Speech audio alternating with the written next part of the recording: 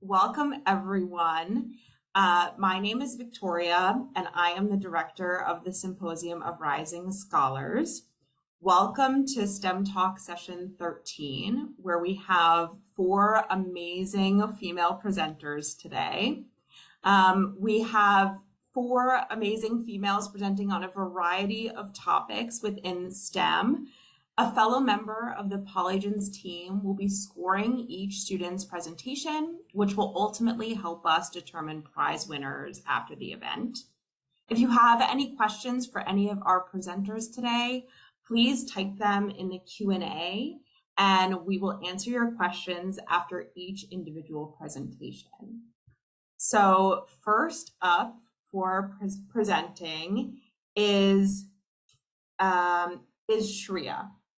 So Shreya, I'm going to pin you to the center of the screen, and you can share your screen with your presentation whenever you're ready. Okay, can you guys see it? Yeah, okay. So hello, everyone. Today we're going to be going through the causes, progression, and treatments of rheumatoid arthritis. So a little background before we just start. So basically, the reason why I picked rheumatoid arthritis was because my grandmother suffered from this disease. She passed away this August, so I dedicated this presentation to her. So yeah, just a little background.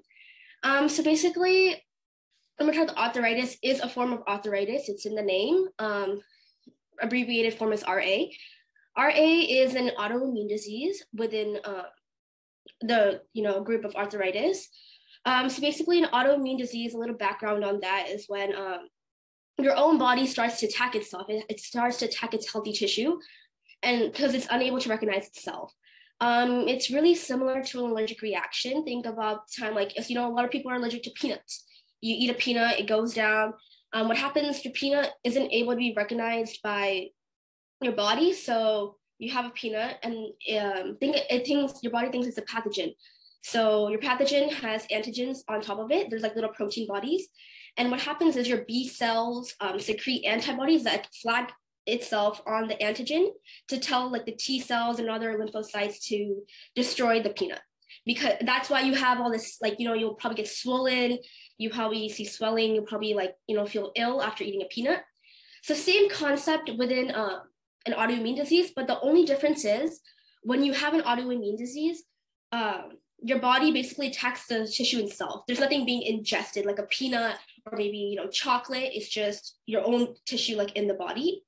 And if your tissue gets destroyed, your tissue is really essential. It's basically like a group of cells, right? If it gets tissued, it causes a chain reaction. So tissue after tissue, so your whole body starts getting affected. So the genetic causes of RA, so it's not like hereditary, like you're not going to get it just because your mom has it, or like, oh, your mom gave birth to you, now it's getting passed down. It's more going to be like, it runs in the family, so you have a higher chance of developing it, but it's not going to be like, oh, you're just going to get it automatically. So there's a couple genes that go into the, play into this. So the HLA-DRB1 gene is like codes for the protein that are essential for the immune system. And when this gene gets mutated, the immune system starts to malfunction. And this is one of the highest risk factors of developing RA. Another gene is the HLA-DRB form, is another strongly associated with RA. This gene is a marker that differentiates two cells, its own and foreign. So when this is what tells you, oh, this part of your body, or this pathogen is foreign, and then this tissue is healthy. But when this gets mutated, then your body isn't able to tell, oh, this tissue is actually part of my body. It tries to think like, oh no, it's a foreign thing that I need to destroy because I need to keep my human healthy. But it's actually doing the opposite. This is a TRAF1 gene, codes for the TRAF protein. Is basically a protein that helps with inflammatory. So this is, and also the C5, that's also a pro-inflammatory protein. This is when you get inflammation, it causes problems and stuff, kind of correlates to the symptoms of RA. The STA4 gene is a transcription factor that attaches certain segments of DNA and controls activity of the genes within the segment. So when this is mutated, another reason why the immune system starts to malfunction. And the ACP, basically the antibody, is this is basically like if you have this in your body, this is something that's used for diagnosis. So if you have this in your body, everyone's gonna be like, oh, if you have this, you probably have, rheumatoid arthritis. But if you look in the picture on the right, it says ACP positive and ACP negative. So this is just an indication, like you can be positive of RA and not be positive of the ACPA antibody. So just keep that in mind. It's just like an indicator, like when you're getting tested, like blood tests and stuff, to see if you have it. But if you don't have it, that doesn't mean you're not capable of getting RA. So symptoms and presentation, anything to keep in mind with any disease you're working with, a lot of the symptoms do overlap. You could be sick with rheumatoid arthritis, you could be sick with something else, but weakness, fatigue, fever, that's common in almost anything, basically, like any sickness, anything. But specifically looking at RA, since RA is arthritis related, arthritis happens in the joints. So you're gonna see pain and aching in more than one joint, stiffness in more than one joint, tenderness and swelling in more than one joint. And then symptoms, like suppose you have the same symptoms in one part of the body and then you have it in another part, like one part in the wrist and the other part in the knee. So basically multiple joints, because in one joint, maybe you just wrote too much one day in an essay, so one joint's kind of sore. But maybe if you're seeing in multiple joints, you're seeing multiple patterns, then it can mean, something's up, something isn't right. And there's 4 stages of RA. So stage 1 is synovitis. This is like a very calm stage. This is just where the symptoms start to show, but everything is like, you're not like RA at this point. Panis is it's the second stage. At this stage, you often start to get to the point where it's RA. It's not completely reversible from this point, but you start to you can be diagnosed. And then the third stage is fibrous anucleosis. This stage is when you start to have a little bit of stiffness. Your bones start to join, and at this point, your range of motion is kind of decreased. And then stage 4 is bony anucleosis, which means this is the last stage. There's complete calcification of the bone. So basically, as you're progressing through the stages of RA, your stiffness, like basically your joints start getting more stiffer and stiffer and start to calcify together. And once they're completely calcified, there's no going back. I mean, surgery, you can do surgery. Surgery can go wrong though, but at that point, it's just completely joined. For population health, so just to disclaimer, you can get RA regardless of your age, regardless of where you're from, regardless of where you live, regardless of anything. Like RA is susceptible to anyone. However, there are patterns seen within the higher areas of prevalence in some regions and others. So the highest prevalence is in North America, Western Europe, and the Caribbean. Also, non-Hispanic Blacks, Hispanics, and mixed groups with arthritis have shown to have a higher level.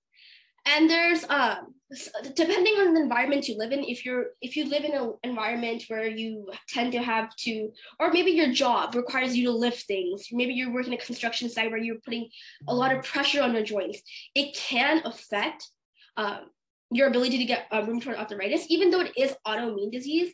Like you're thinking, oh, it's just genetics, but environmentals have a lot of things to do with it.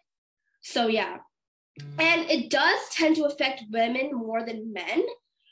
This one of the reasons could be because women have to give birth, and during birth, a lot of the nutrients from the bone, like the calcium and stuff, is given to the child. So in these cases, if a woman is pregnant and not taking enough supplements of vitamins, of calcium, you will end up suffering with problems. So majority of this, it is genetic. Your genetics do increase it. Yes, it is an autoimmune disease, but there are many other factors that go within population health. Treatments. So for the treatment section, basically for this part, physical therapy, medication, and surgery is all you've got.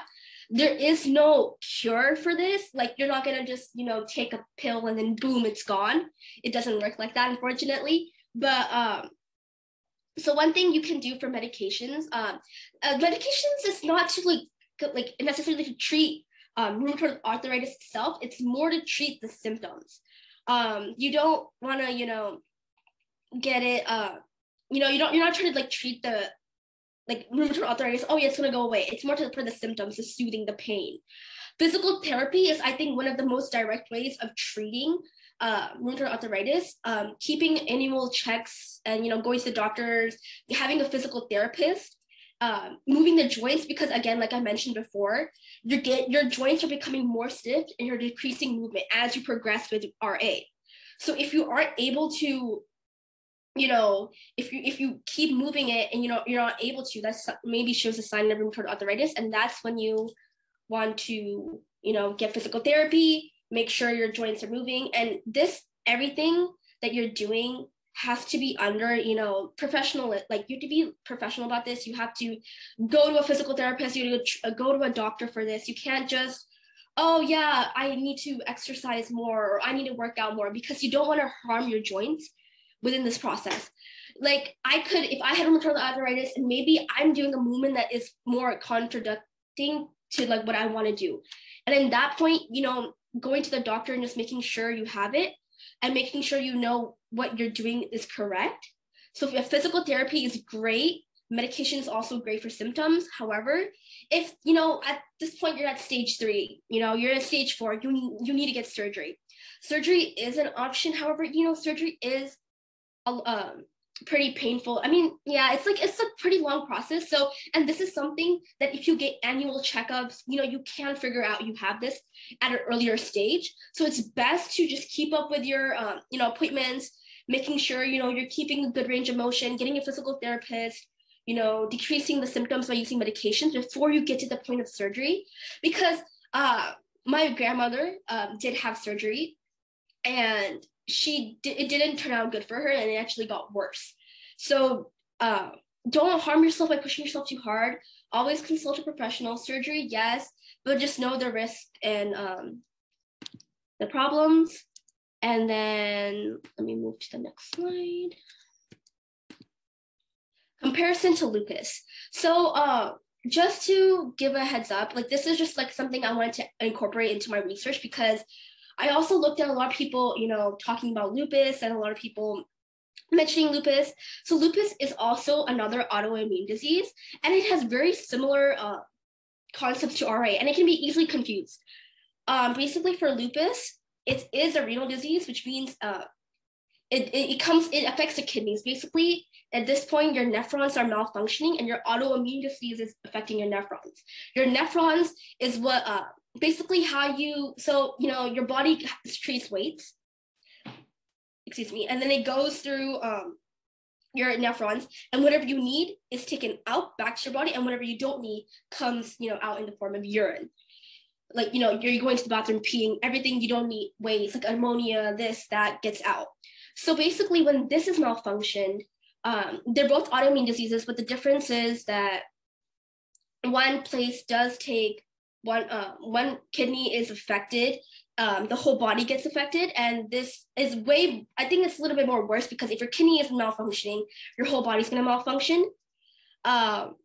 Lupus, but the similarities between lupus and other women is that the disease is more present in women than men, and it does have similar regions of high prevalence. But yeah, and I think that's it for my presentation. So thank you so much for listening. If you have any questions, please let me know. Awesome. Thank you so much, Shreya. That was wonderful. I knew none of that about rheumatoid arthritis, so I really appreciate it. In the interest of time, I'm going to save the questions for you to the end, so we can have everyone else have their 10 minutes. So next up, Catherine Lee.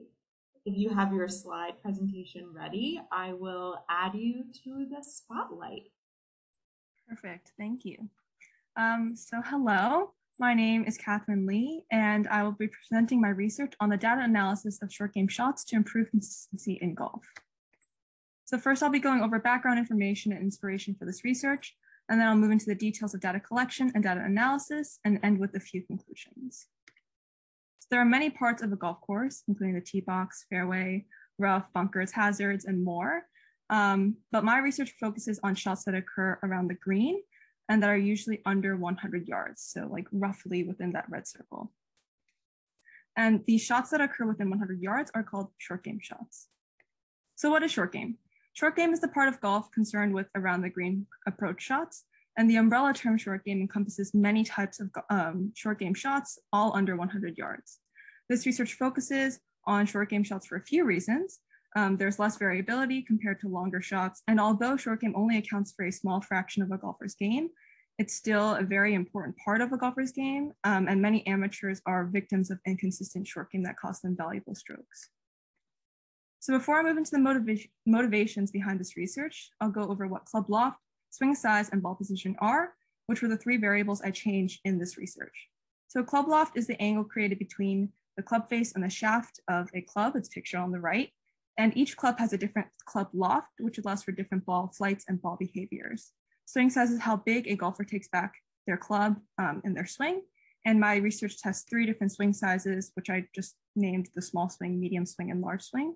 And I also used and tested two different ball positions in my research, which were the back stance and the center stance. And so this image, the two blue ovals are supposed to be the feet, and the green circle is supposed to be the ball. So I'd always created methods for my own golf game where I measure how far certain shots go with certain swing sizes and clubs. And I wanted to apply this to a wider group of people in an attempt to help them think about their game differently and improve consistency in their short game. So the purpose of this research is to predict total distances of short game shots based on club loft, swing size, and ball position. This research does not aim to teach golfers a new way to swing and execute short game shots, but rather remind them that they have many options around the green. So when looking for whether there were similar research projects done on short game in golf, I came across an experiment by Andrea Zanardelli, who is a PGA teaching professional. Zanardelli hit short game shots himself, testing 5 different club lofts and swing sizes, 3 different ball positions, and he hit these shots from 3 different locations. Zanardelli's research may be harder to apply to a wider audience of amateur golfers since he was the sole participant in data collection, whereas my research simplifies short game and collects data from a broader audience so that golfers can use these results to their advantage. And to do that, I only tested 3 swing sizes and 2 ball positions from a mat of synthetic grass, eliminating complex shot techniques and very large swing sizes. I also test 7 differently lofted clubs instead of 5. Now I'll move into the methods of this research. Around 2,000 data points were collected from over 25 participants who had varying skill levels and whose ages range from teens to adults. Data collection took place at Golf Tech Englewood, where I had access to the Foresight GC Quad launch monitors used to measure ball data. I listed a few contents of this research on the right-hand side of the screen. So before beginning the procedure, participants were given instructions as to how to perform the experiment, but in order to save more time to describe the results in this presentation, I will skip over the details of these instructions, but they are listed here. So using the data I collected, I created a regression that predicts the total distances of short game shots for 42 different swing combinations, and that's just a result of the 7 club lofts, 3 swing sizes, and 2 ball positions. So I first wanted to test the accuracy of my regression, and to do that, I used results from Zanardelli's research as inputs to my regression. So the results for a large backswing, back ball position shot using a 50-degree club are shown here on the left side of the screen. And I just chose a random club loft, swing size, and ball position combination to test the regression. So the model predicted that on a stimp 7.5 green, which is essentially the speed of the green that I set my research at, the total distance of a short game shot with those measurements would be 19.8 yards, and that's visible in the table on the bottom right-hand side of this screen. I input the same data using a different model that takes handicap, gender, and other factors into account, which is essentially just taking skill and biometric factors into account. And the model predicted that the total distance would be 20.4 yards on a stimp 7.5 green, so slightly higher than the previous result. A side-by-side comparison of the 2 charts shows that the table that takes biometric factors into account, which is the bottom table, yields distances about 0.5 yards higher than the one without biometric factors. So comparing these results to Zanardelli's results, we can see that Zanardelli predicted his shot would go 19 yards on a stimp 6 green, so that's below here, and 21 yards on a stimp 8 green. with the same large backswing back ball position shot with a 50-degree club. And as a result, it does make sense for his shot to go around 19.8 to 20.4 yards, which are the distances the regression predicted. And this comparison indicates that the linear model predicts the short game shots of Zanardelli with high accuracy, even though his results were not included in the data used to make and create the linear regression. So including biometric factors and skill level like handicap and height seems to increase the accuracy of the prediction slightly. The collected data was analyzed in multiple ways using density graphs, scatter plots, and more, but I'll only summarize a few graphs during this presentation. So this histogram shows that the frequencies of both the total distances of observed shots, which are in blue, and the total distances of predicted shots, which are in yellow. You can see that from this histogram, we can conclude that the model overpredicts and underpredicts the total distances of short game shots. And I essentially concluded that the club loft, swing size, and ball position combinations mostly yield total distances in the 5 to 20 yard range, though they can be used for other distances as well. And so that 5 to 20 yard range is these 3 bars here. This color-coded scatter plot shows observed total distances versus predicted total distances for each club loft, swing size, and ball position. And club loft is represented using different colored data points, while swing size and ball position are depicted using different shapes. You can see that in the legend on the right. And the regression has a very high R-squared value of 0.95, which is boxed on the top left corner. And this indicates that the linear regression fits the data very well. So to summarize those 3 results briefly, we discovered that the data seems to be reproducible. The club loft, swing size, and ball positions mostly yield total distances in the 5 to 20 yard range. And the regression has a very high R-squared value of 0.95, which indicates that the linear regression fits the model very well. So these graphs illustrate the collected data separated into facets, which are just those individual graphs. And it seems to suggest that the higher the club loft, the more consistent the short game shots are, which is supported by the R-squared values that inch closer to 1 as the club loft increases. And I was able to conclude that the average total distance of short game shots increases as club loft decreases. So you can see here, the club loft is increasing over these facets. This figure illustrates the data separated by swing size and ball position in the form of a violin plot. And one can conclude from this figure that changing the ball position of the shot does not drastically change or affect the total distances of short game shots. And you can see that by comparing the bases of the back stance small swing and center stance small swing, and for also the subsequent stances. So to summarize those conclusions, changing the club loft leads to consistent short game shots, and ball position has little to no effect on the total distances of short game shots. So here I show a couple of tables that I created using the data collected. And the mean total distance for the entire data set was 12.71 yards. And below that table, I've chosen 2 tables that list the average total distances for a 58-degree wedge and a 44-degree wedge with every swing size and ball position. So for example, using a 58-degree club and with a large backswing and back ball position, which is here, and then comparing that with a 44-degree club, medium swing and center ball position, they have very similar distances with 13.19 yards and 12.92 yards respectively. And these overlaps essentially prove that there are many options amateur golfers have to execute short game shots of a certain distance, and that their ultimate selection depends on their preference and comfort. So golfers may find using a higher lofted club with a large swing more comfortable, but it may be beneficial for amateur golfers to explore using a lower lofted club with a medium or small swing. So a few conclusions can be drawn from this research. Amateur golfers should use these results as a reference tool and basis for their own shot making, since not all the data takes skill, level, height, and other factors into account. Club loft and swing size seem to be the biggest variables that affect the total distance of short game shots, while ball position has little to no effect on the total distance. Data seems to suggest that changing the loft of a club and using the same swing size and ball position yields more consistent total distances, as supported by the higher R-squared values. The data ultimately shows, however, that amateur golfers have many more options and methods to perform the short game shots of the same total distance, and that ultimately is up to their preference.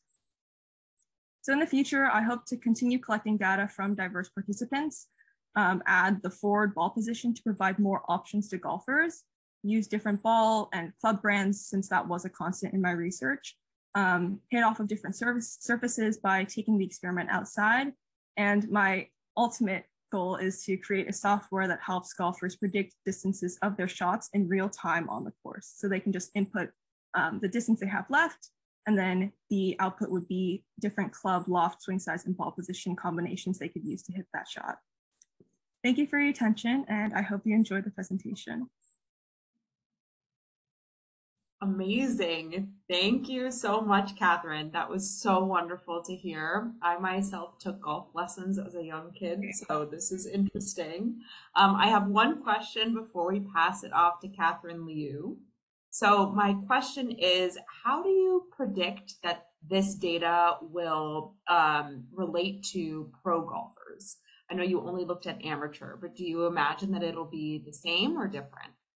I think it will be a little bit different, mainly because pros have more experience, obviously, under their belts, and they are more consistent golfers. And the reason why I did choose amateurs specifically is because pros do have this method of understanding their own distances, but amateurs are more eager to go out and just play the sport.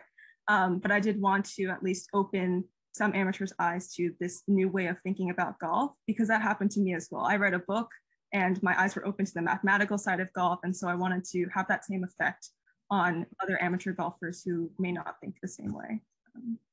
So amazing. Well, thank you so much for the presentation. Okay, so Catherine, I am going to now add you as a spotlight, and feel free to share your screen and present. Hello, everyone. My name is Catherine, and my presentation today will be about the bidirectional relationship between sleep deprivation and Alzheimer's disease.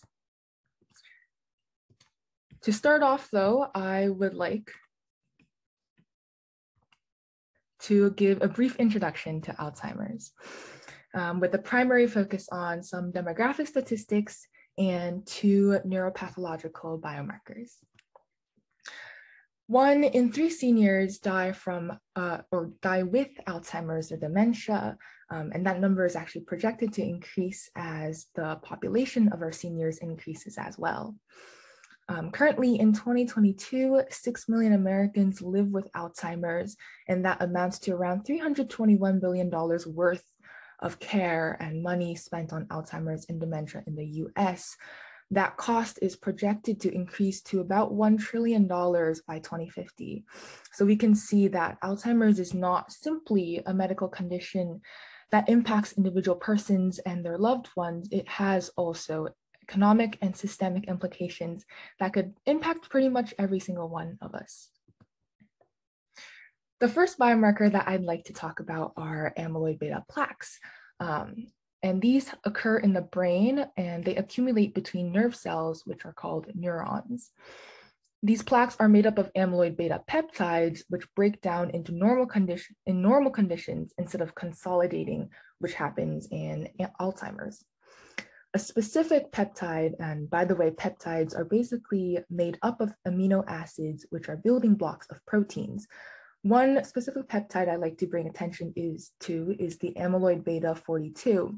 And like its name suggests, it has 42 amino acids. And this is one peptide that easily forms these amyloid plaques.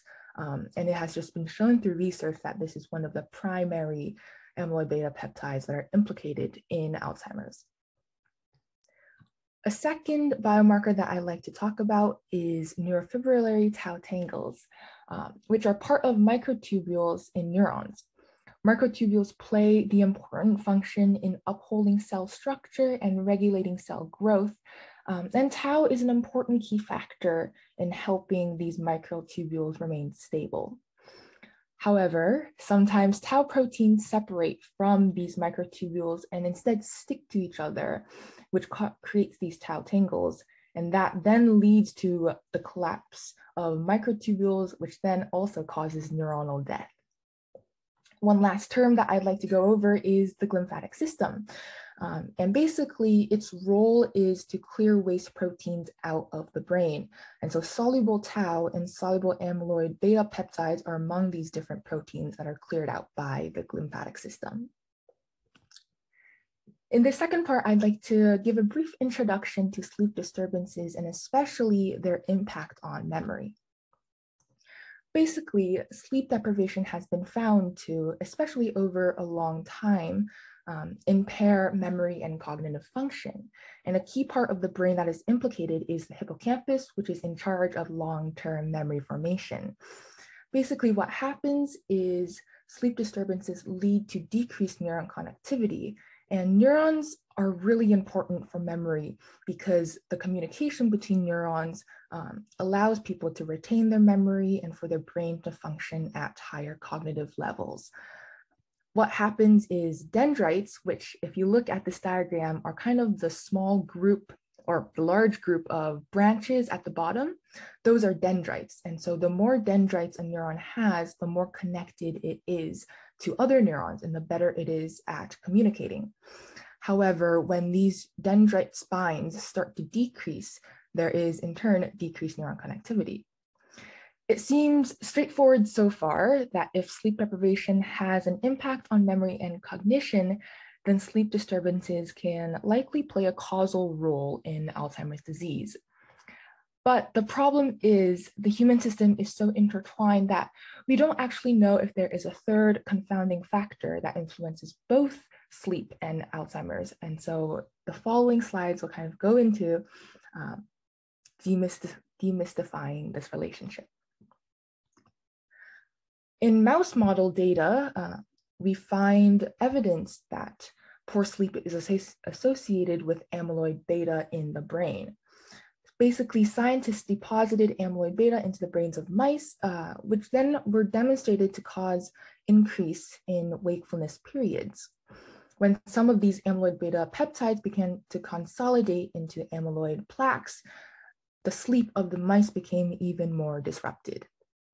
This shows kind of one direction of the relationship between sleep and Alzheimer's, in which progressing Alzheimer's pathology perhaps may cause sleep disturbances. On the other hand, we have also found evidence that phosphorylated tau levels increase when mice are sleep deprived. And basically, phosphorylation is when a phosphate group is attached to a sugar or a protein. In this case, you can see there's the phosphate group at the bottom here. Phosphorylated tau is not harmful on its own. It's found in human fetal brains and many animals. When they hibernate, there are also increased levels of phosphorylation of tau. However, hyperphosphorylation leads to instability in the microtubules, as we mentioned in the previous slide, and that creates some damage in neurons and in the brain. In the specific models that we found, this increase in phosphorylated tau levels when mice were sleep deprived kind of give us a couple of hints that may suggest a correlation between sleep deprivation and Alzheimer's, whereby the phosphorylation of tau occurs with a lack of sleep deprivation. Here I would like to talk about some human data. A lot of preclinical research of Alzheimer's patients who have the biomarker evidence of amyloid plaques, but otherwise do not exhibit any cognitive dysfunction, have been found to have worse sleep quality than people of their age and of similar life environments who do not have those amyloid beta plaques in their brain. Another study found that after one night of sleep deprivation, with these two sessions taking place separately and at random times, the sleep-deprived night caused amyloid beta to increase by 30%, while tau increased by 50% in the brain. To put these changes into perspective, in another study, there was a 5% increase in amyloid beta in the brain after one night of sleep deprivation, whereas Alzheimer's patients found a 43% increase in amyloid beta burden. So here we can kind of see that amyloid beta does kind of come along with human brains when sleep deprivation conditions occur. Another study in 2014 indicated that perhaps tau and amyloid beta, because they are both cleared by the glymphatic system, are implicated by Alzheimer's. And as sleep deprivation has been found to restrict the flow of the glymphatic pathway. It may be possible that sleep deprivation also impairs tau clearance and amyloid beta clearance in the brain. So in conclusion, with our human data, we find that one night of sleep deprivation does not have much magnitude in terms of its effects on predicting Alzheimer's, but it would be quite interesting to study how long-term or chronic sleep deprivation impacts Alzheimer's. So here we see a diagram where we're not quite sure whether Alzheimer's may play a causative role in sleep deprivation or whether sleep deprivation may play a causative role in Alzheimer's. It's kind of like the chicken or the egg, which one came first? Did sleep disturbances cause Alzheimer's, or did Alzheimer's pathology cause sleep disturbances? And with all of this data gathered, there are a lot of hypotheses and predictions that perhaps sleep simply accelerates symptoms in preclinical Alzheimer's patients. Given that a lot of studies have found that amyloid beta deposits more rapidly during the early stages of Alzheimer's and more slowly during the later stages of Alzheimer's. For our next steps, I would like to take a little bit of a deep dive into the future of Alzheimer's. Currently, most of our data is based off of limited animal models and human data, but there are a lot of restrictions for both. In terms of animal models, the treatments that we have developed so far based on the data that we have not been very effective at preventing Alzheimer's. And animal models, although they do provide us with a lot of key information, are not able to demonstrate the complexity of a human brain. In terms of human data, it is also quite unethical to operate on living persons. And we can use post-mortem brains, but there are simply not enough of these types of resources for scientists to deal with in terms of the scope of knowledge yet to be discovered about the brain. However, there are a couple of concrete steps that we can take in terms of stem cells and organoids. Stem cells are human cells that have yet to be specialized, so they have the ability to develop into any type of cell. We can use stem cells to turn them into neurons and nerve cells and study precisely the nerve cells there. We can also use organoids, which are basically made up of stem cells and primary cells from the organism. These organoids replicate the complexity of an organ, and since the brain is such a complex organ, we can use that to study how the brain functions. Ultimately, however, no definitive cure has been developed for Alzheimer's, and as noted before, Alzheimer's is predicted to impact even more people as time goes on. My hope is that by looking at sleep deprivation and Alzheimer's intersection, which is a relatively recent development, I can bring more awareness to the neurodegenerative disease, especially as part of a generation that is known not only for our chronic sleep-deprived state, but we're also the future of science. The topic of Alzheimer's should not be treated as a subject that's completely separate from us. Alzheimer's is not only a fight for the seniors and the scientists in our community, it holds equal relevance for all of us young people.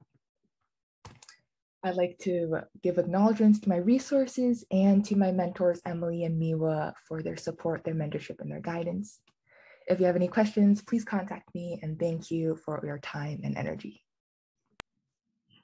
Thank you, Catherine. Wow, that presentation makes me want to get 8 hours of sleep every single night. Thank you for that. I do have one question before we introduce our final speaker, Cecilia. And my question is, what got you interested in researching this topic? Did you have a personal connection, or why did you choose this topic? Right. I have hereditary Alzheimer's in my mother's side of the family. And there's a lot of data about how Alzheimer's is much more prevalent in females. And so my great-grandmother had it, my grandma had it, my grandfather on my mother's side also had a form of dementia, but that was not related to Alzheimer's. And so it initially started as I was hearing all these stories about people who would not remember their relatives. And because my grandparents live halfway across the world, I was really fearful that someday, because I don't have the opportunity just to walk into their house and to say, "Hi, Grandma, I'm here," that maybe they might forget me and my little brother. And so that kind of sparked my interest in it. And then when you add in high school and sleep deprivation and my interest in classical music, which is also found to have impacts on preventing Alzheimer's, it just kind of culminated in this idea. And I, tried my best to give the fullest presentation of the different aspects of the relationship between sleep and Alzheimer's. That's amazing. Thank you so much for sharing that. And I see Shreya laughing as you say lack of sleep. Right. Thank you for having me. Yes, thank you. Okay, so Cecilia, you are up. I'm going to spotlight you and you can share your screen whenever you are ready. Okay. So today I will be talking about the impact of climate change on animal behavior in two different marine ecosystems, the Arctic marine ecosystem and the Monterey Bay ecosystem. So this is what I will be talking about today. And so first I'll give you some background and importance on climate change and animal behavior and kind of what I have studied in this research project. So first, what is climate change and what is the importance of it? Climate change is the long-term shift in the global climate, either in temperature or weather or something else, and it threatens our planet. Both human lives and animal lives are at stake as a result of the various effects of climate change in the rising sea levels, melting ice, and global warming, and much more. So scientists study climate change in order to counteract global warming and protect the planet and the lives on this planet. And why is animal behavior important? Well, animal behavior, studying it can reveal reasons behind species interactions and animal responses to their environment. It can also allow scientists to gain a deeper understanding of evolution and animal adaptation to various challenges that their environment may present to them. And any shift in the behavior of even just a singular species could incite a larger chain of reactions in the ecosystem that they live in, particularly if they are a keystone species, which is a species that moderates other species populations in their ecosystem. So how are these two things related, climate change and animal behavior? So climate change has affected animals in many negative ways by destroying their habitats, by removing their food sources, or even preventing them from giving birth sometimes. And as a result of climate change, a lot of animals may become unfit for their habitat, and they either have to adapt in situ or migrate elsewhere to another region of the ecosystem in order to survive. And these changes in animals' migratory and behavior will actually impact both interspecific and intraspecific relations. So relationships between animals within the same species and animals of different species.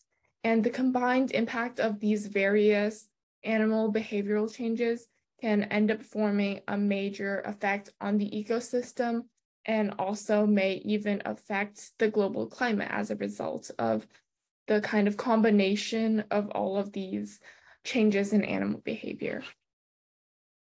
So what? Still, why is this so important and how does this impact humans? Well, firstly, comparisons between organisms' responses in two different ecosystems can allow scientists to gain a deeper understanding in the changes behind animal behavior, and as a result, they can also gain a further understanding in the changes behind human behavior and the relationship between animals and humans and their psychology. These studies can also pave the way for future predictions for how climate change will affect different species in other ecosystems and other similar ecosystems, such as perhaps marine ecosystems along the Pacific coast. And this will also introduce potential new methods of observing climate change globally, as scientists will have a better idea of what they need to observe when it comes to animals and animal behavior. So I chose to study 2 ecosystems along the Pacific coast, and for each ecosystem, I chose 3 species. So the first ecosystem I chose was the Monterey Bay ecosystem, and this is an ecosystem that I actually live pretty close to, which is why I chose it. So it is a marine ecosystem in the northern Pacific Ocean on the California coastline.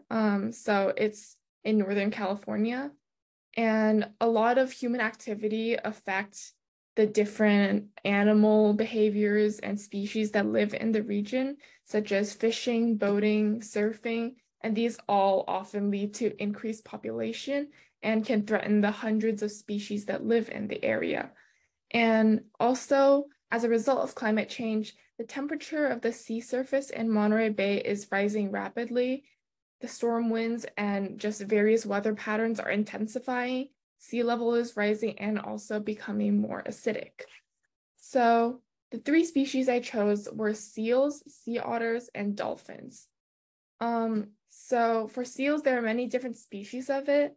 And as a result of the warming Pacific Ocean, there is actually an increased population density in the northern Pacific Ocean, but overall their population is decreasing globally because due to the significantly smaller amount of sea ice and the rising sea level, fur seal pups are being born later, and they're actually significantly smaller, as you may see in this graph over here.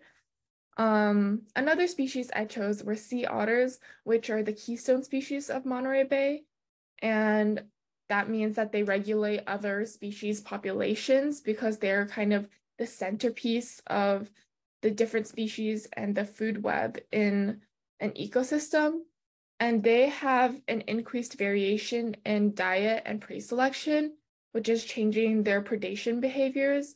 And because this is happening because of the fluctuation of sea urchin populations, which is their most common food source. But since sea urchins are declining in population, sea otters have to seek alternate food sources in order to survive, which may cause new intra and interspecific relationships and interactions to occur. And the last species I chose were dolphins. So at first, many species of dolphins in the Monterey Bay increased around the end of the 20th century, and large groups of dolphins migrated into the Monterey Bay area in search of larger prey, such as squid. But however, these large populations actually caused the population of squid to decline after dolphins moved into this region. So then dolphins left it again come around 2002. So this kind of like fluctuation of dolphin population densities in the Monterey Bay has caused like a lot of problems in overall dolphin populations because of their change in migratory behaviors, which ends up affecting them in a lot of different ways. So the second ecosystem I chose was the Arctic marine ecosystem, which is significantly larger than the Monterey Bay ecosystem, but it is also a marine ecosystem that is close to the Pacific Ocean. So the Arctic marine ecosystem is a marine ecosystem in the Arctic Ocean that is home to thousands of species, and it has a lot of sea ice and snow, and it relies on snow for precipitation, which makes up a large volume of the water. As time passes, more and more humans enter the region in kind of like the northern hemisphere for residency, tourism, or fishing, which also, like the Monterey Bay, increases pollution in the area. And since 1980, more than 50% of the permanent ice in the Arctic ecosystem has been lost, and it is decreasing rapidly, causing a lot of the species in the area to suffer from this decline amount in sea ice. So these are the 3 species that I chose: seals, polar bears, and whales. So seals, like in the Monterey Bay, are composed of a lot of different species of specific seals. And as the amount of sea ice on the seas is decreasing, seals must also immigrate further. And like the Monterey Bay, they face the threat of declining reproduction rates. Polar bears, which are the keystone species, actually affect also a lot of the different species in the Arctic marine ecosystem, and they have become more dependent on their terrestrial habitat use.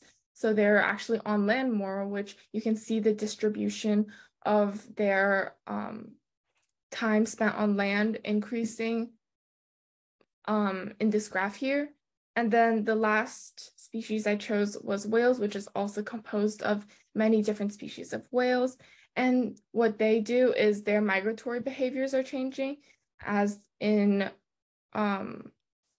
time, they will be traveling further north and staying longer in more northern places, which will also affect their distribution. So, sorry, I moved backwards. Okay, so some comparisons between these two ecosystems. So first, these are all tertiary consumer mammals, and they do not typically adapt quickly, but they have to in order to contend with climate change. And both ecosystems face similar threats of climate change, and it threatens the habitats of many species in the area. Changing climate has also altered many interspecies interactions, and also species in both ecosystems are declining as a consequence. So I'm just going to go quickly through the differences between these two ecosystems. So these are like this is a chart of the different behavioral changes of the different species. And though there are similarities in how they change, the ways in which they change have been different.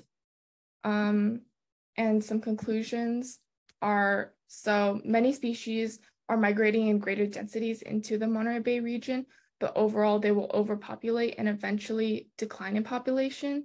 And the Arctic marine will also see an overall decline in species populations in the area. And overall, organisms in both these regions will continue to shift their migrational, distribution, predation, and reproductive patterns. So my study will allow future scientists to predict animal behavior in response to climate change and allow scientists to gain a deeper insight into the way in which animal behavior works and the likely ways in which different species will respond to climate change. Future scientists could consider more species or select a larger variety of species. They could look at food webs and study different regions and connect them in order to better understand the similarities that bigger regions share in order to gain a deeper understanding in changing animal behavior.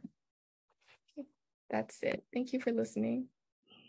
Thank you so much, Cecilia, and thank you to all of you wonderful presenters. We are a few minutes over time, and unfortunately, we have to run. But I do want to ask just one quick question for Shreya and Cecilia so that they have a little bit more to talk about. Can you just quickly tell me what the most difficult part of your research was? Shreya, you can go first. Okay.